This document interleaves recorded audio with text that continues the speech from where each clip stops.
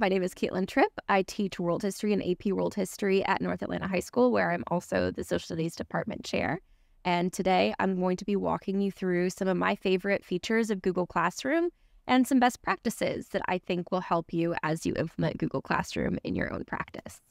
So with that said, let's get started.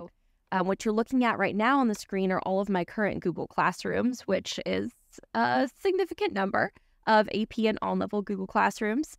I wanted to note here that Google Classrooms are not just good for your interactions with students.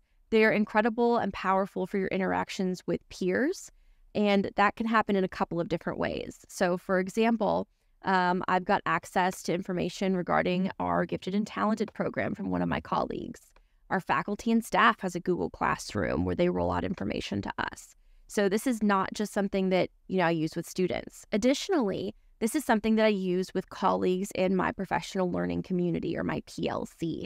So one of the things that you'll note here is that while I have my own Google Classrooms, I am also a member of other teachers' Google Classrooms, and we can share resources with one another.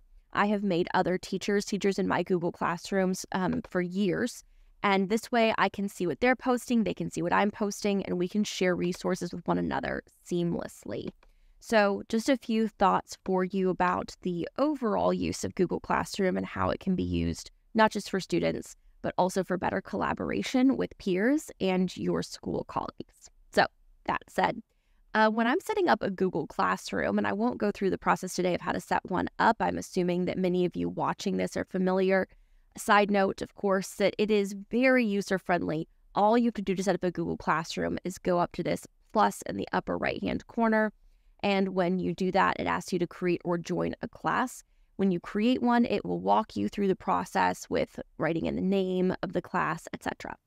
But let's go into one of my classes. This is my on-level World History class. I've clearly customized it with a header that I designed for the course. And one thing that I think a lot of people miss out on is the opportunity to put additional information right here at the top. And so just to note how I did that, if you go into your class settings, under class details, where it says section, you can put any information that you want, and that's what I put here: codes, when my tutorial is, any other information that I want to make sure is very, very clearly visible to students. So just a side note about how to use that feature. The other thing that I think really makes your Google Classroom powerful is the creation of topics. So clearly I have made 3 topics already this year. If we look at some of my older classes, and I do keep them from previous years, I'll talk about that in just a moment. If you look at older classes, you can see that I wind up having lots of different sections, lots of different topics. So if we look at all topics here, you can see that I do it by unit. But beyond doing it by units or time periods, I teach social studies, of course, you can see that I have a section just for summative assessments. So all of my test resources go here. I have a section for extra credit. When preparing for the AP exam, I have a section just for our boot camp where we do work together. I've got a section for review materials and just general materials. Yours will obviously look specific and unique to you, but making them fun and making them visually accessible to students, I think, is really helpful. So obviously I've inserted here a variety of emojis and things to make it very clear what each of these time periods is related to.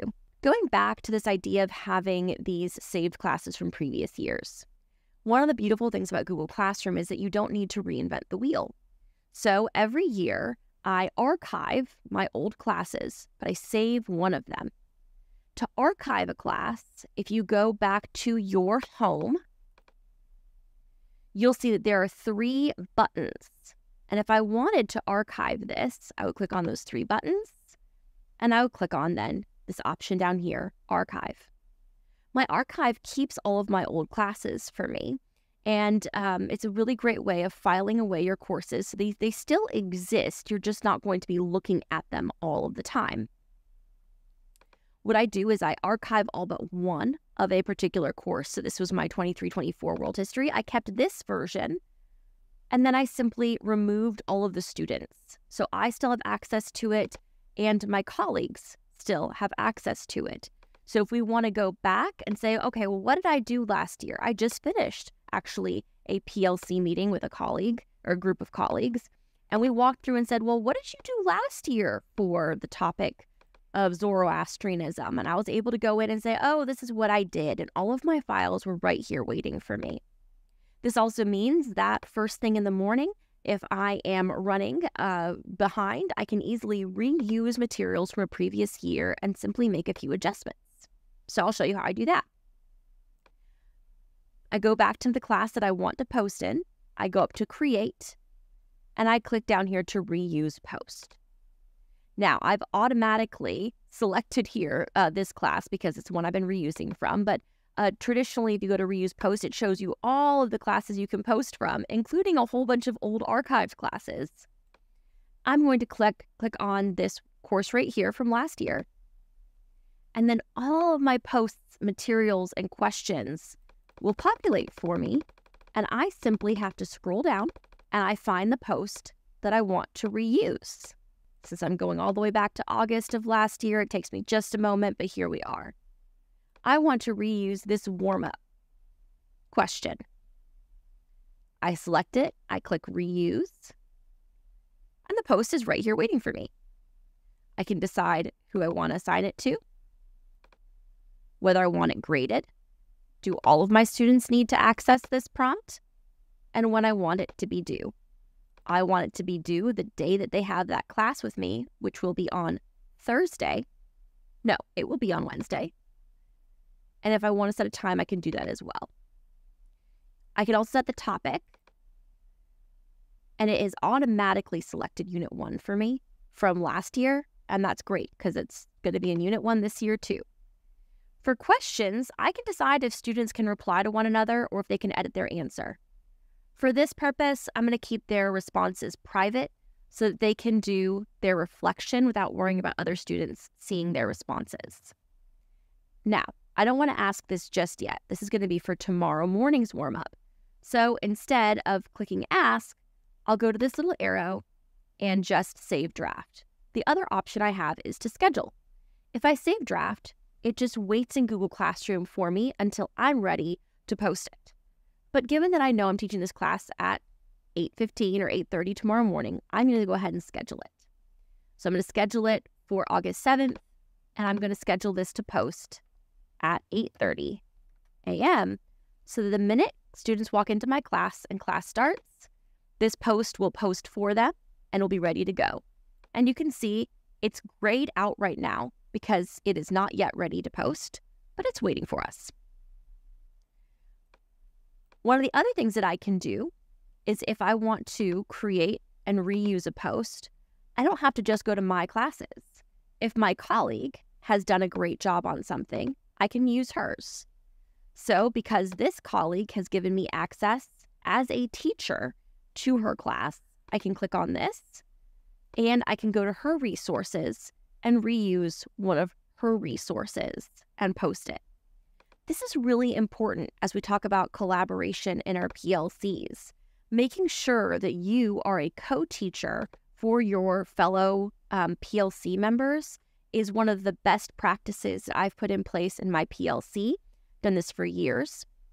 And it's one of the best practices that I use as a department chair as well, making sure that I can access resources and that I can provide resources for others. It's not just about being able to go in and take resources from her class. It's also about being able to provide resources to her class as well. Some of my favorite things about Google Classroom have to do with how students interact with it. So if we look at a lesson, and let's go to a lesson from last year, as it's early enough in the year that this classroom does not have a lot of materials in it. If we look at a lesson from last year, you can see that students are able to interact with the resources in a lot of different ways. So for this lesson on ancient Egypt, for example, if we view the instructions, I always make sure that my standard is very much at the top in the title, as well as the topic. I make sure that the last year we were using this style of putting our student objective up. This year we are using I can statements, so they look a little different. But I always put my I can statement at the top, and I let students know what we're going to be learning and what we're going to be doing. I put instructions here, rubrics, etc. You can link all of your videos, your notes, your resources right here for students. This means that if they miss a day for one reason or another, they can always come back and they know what they missed on that date, what the topic was, and they have a very clear set of marching orders regarding what they need to do to catch up on their assignment. You can also put other resources in your Google Classroom that allow students to communicate with you. For example, at the very top under Materials, my students have access to a late work form. This late work form, in the instructions, I make sure it's very clear to them what our missing work policy is and how they can complete this form to let me know about their late work and grade it. One of the other things that I do that I think is a best practice with Google Classroom is I allow students to submit work in the way that works best for them. And in this way, you can personalize learning for all of your students. So for example, looking here at this lesson I recently posted for my AP students on civilizations and river valleys. I gave them our objective at the top, our marching orders for the day, some homework videos, and I noted here for them that they needed to watch these videos and come up with a one-paragraph summary prepared for each video. This will allow us to have front-loaded their learning and dive into our next lesson. I made a note for them saying that they can do this by hand or in the attached document. The attached document is one that they can edit themselves. I don't prescribe how they do that, but they could also, if they wanted to, attach pictures of their work. I'm not prescribing how they achieve the goal so long as they do achieve the goal. All of my assignments are designed this way, where students can do them physically or digitally, if whichever one works for them. So another example of students having access to diversity can be seen in a lesson that I'm prepping for next week. So I'm going to go back to my classroom from last year, and I'm going to show you what that assignment looked like. It was from Unit 1, and it was our lesson on monotheism in the ancient world. For this lesson, students were told to do a one-pager. I've given them a lot of different resources in Google Classroom, links, videos, PowerPoints, but the actual assignment linked right there for them says that they can do this on paper, on printer paper, construction paper. They can do this as a Google Doc, a Google Slide, a Canva poster, if they want to do it digitally.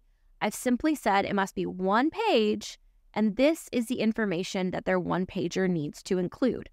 So students get to choose the religion they want to look at, Zoroastrianism or Judaism. They get to choose how they want to present their learning, and they get to choose exactly what images and content they want to include within the structure that I've provided them. Students will then go into this lesson and they'll simply upload when they go to submit. They'll either upload their digital file that they've created or a picture of the work that they've designed, and they'll upload them to this learning platform. So this is kind of a wide open way for them to engage.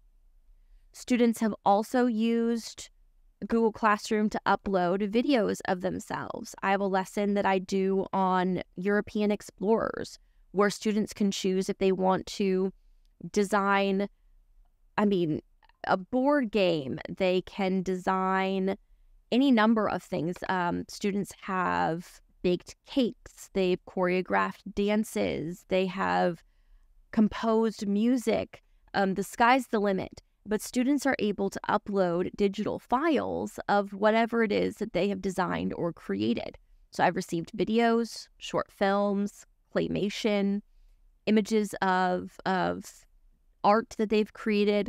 And of course, a lot of those things, those items come into the classroom as well. So I'll have model ships of a particular explorer in the classroom, but they can provide evidence of their creativity in Google Classroom by uploading a digital file as well. The last thing I want to mention about Google Classroom that makes your life easier is the way that it integrates so seamlessly. So Google Classroom has a lot of different platforms that it works well with. Google Classroom obviously is aligned with all of your Google tools, so Google Forms, Google Sheets, etc. So I have access in, or I have placed in Google Classroom for students a variety of resources that we work through over the course of the year, including reading quizzes. So if you look at one of our reading quizzes, I've simply put a form in here for students. If we go to view instructions, this form is the only form that's attached to this assignment. And this form is where students will put their answers. If we go to student work, because this is the only form and the only file attached to this assignment, I can simply import their grades. So this saves me a lot of time having to individually go in and get student grades. Obviously, if it was a lot of questions that weren't multiple choice, that were short answer questions, I'd have to grade those individually. But let's say that was the case.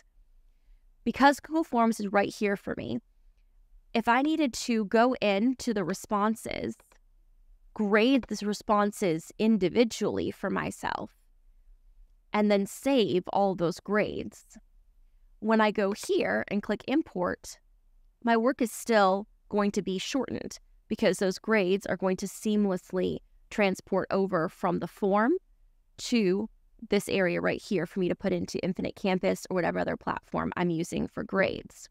So this can save you a lot of time. But again, just remember that you can only do that time-saving trick if this is the only item that's attached to the assignment. If I attach any other items like a PDF or something of that nature, it will not be able to automatically import my items for me.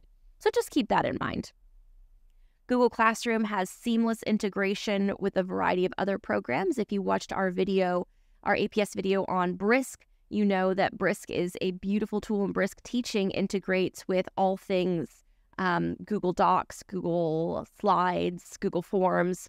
So you can absolutely integrate all of your favorite tools that you already use with Google Classroom. If you are a Magic School fan, Magic School also will integrate beautifully with Google Classroom, as Magic School will import and create for you a variety of Google products like Google Forms, Google Slides, things like that. I hope you have so much fun with Google Classroom, and I hope it revolutionizes the way that you engage with your community.